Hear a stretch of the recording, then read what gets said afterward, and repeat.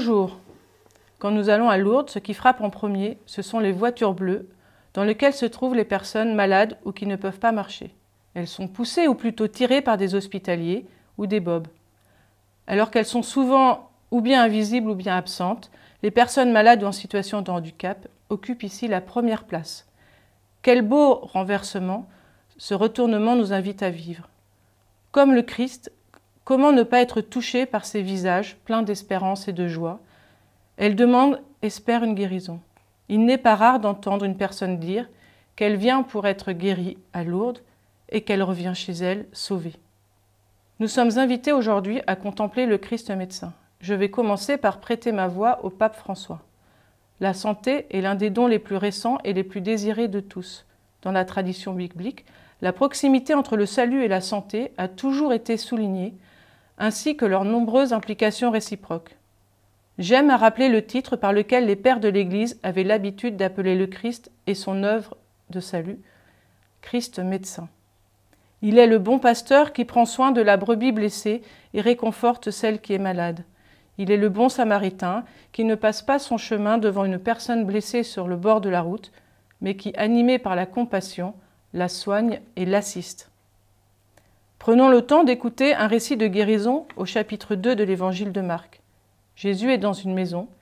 Il enseigne à une foule qui est si grande qu'on ne peut plus ni entrer ni sortir, qu'on ne peut plus approcher du Christ. Arrivent 4 hommes qui portent un homme sur un grabat. Ne pouvant passer par la porte, ils font un trou dans le toit.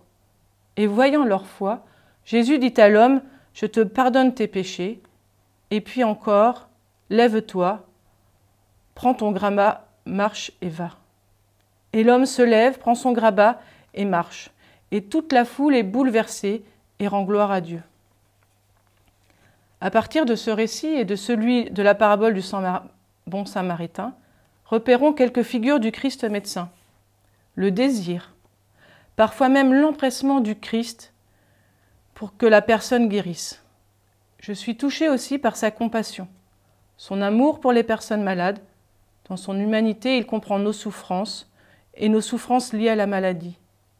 Avec le Christ, la maladie et le handicap n'est plus un obstacle pour que nous puissions vivre pleinement avec lui et avec les autres. Je suis touchée aussi par la joie des bobs et presque leur empressement à se mettre au service des personnes, à se pencher vers elles pour échanger un regard, quelques mots, et d'être étonnée de la richesse des vies vécues. À l'image du bon samaritain, le Christ regarde la personne malade, tombée à terre dans le fossé, avec compassion et miséricorde. Le Christ médecin aime. Il est même parfois comme pris aux entrailles par nos souffrances.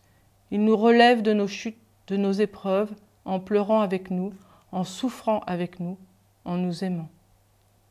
Les 4 hommes n'ont pas pu entrer par la maison, par la porte, et approcher le paralysé de Jésus.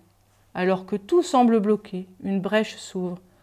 Alors que dans la maladie, le handicap, parfois tout peut sembler bloqué, fermé, l'Esprit Saint, souvent aidé par des hommes et des femmes, peut déchirer ce qui était fermé, boucher et faire une brèche. Faire une brèche par laquelle Jésus vient à notre rencontre. Et il n'est pas rare que de telles brèches arrivent à Lourdes. Nous l'avons entendu, Jésus dit au paralysé, non seulement lève-toi, prends ton grabat et marche, mais encore tes péchés sont pardonnés. Non pas que les péchés soient la cause de la maladie, mais en guérissant, Jésus guérit la personne dans toutes ses dimensions, corps, âme et esprit. Et il rétablit les relations abîmées par la maladie ou le handicap. À l'image du bon samaritain qui soigne les plaies avec de l'huile, puis confie le blessé à un hôtelier, le Christ ne fait pas tout seul. Le Christ a besoin des autres. Il a besoin de nous, soit pour porter un grabat et ouvrir le toit, pour tirer une voiture bleue, pour aller à la grotte, ou bien encore pour continuer à prendre soin, comme le font les hospitaliers. Quand Jésus guérit l'homme paralysé, l'homme qui était dans le fossé est accueilli dans une auberge. La porte qui était fermée s'ouvre. On peut de nouveau entrer et sortir de la maison et s'approcher du Christ. Le Christ réintègre la personne dans la communauté. L'exclu redevient membre à part entière. En prenant son grabat, il marche avec ses frères. Il devient source d'action de grâce, d'ouverture et d'unité pour tous. Cela prend particulièrement sens dans un pèlerinage diocésain. Demander au Christ la guérison, c'est non seulement mettre les personnes malades à la première place, mais c'est aussi demander qu'il fortifie l'unité de notre Église, qu'il guérisse nos divisions et nous aide à nous mettre ensemble, avec nos richesses et nos différences, en route avec notre pasteur. Le Christ a voulu que l'Église continue son œuvre de guérison et de salut. Cela a été même une préoccupation essentielle de l'Église par le sacrement, mais aussi en créant des hospices, des hôpitaux. Aujourd'hui, nous pouvons aussi rendre grâce pour tous les soignants, les médecins, les infirmières, qui se sont dévoués au risque de leur santé pour soigner les personnes malades du Covid. En quelque sorte, ils poursuivent l'œuvre du Christ médecin. En Église, nous sommes appelés à poursuivre aussi l'œuvre du Christ médecin quand nous visitons les personnes malades ou handicapées ou très âgées. Quand, en les écoutant, elles perçoivent qu'elles ont du prix à nos yeux, aux yeux de Dieu, qu'elles ne sont plus invisibles ou exclues ou inutiles. Nous poursuivons aussi l'œuvre du Christ médecin quand, comme à Lourdes, nous célébrons le sacrement de l'onction des malades, le sacrement de réconciliation ou quand nous prions pour les malades.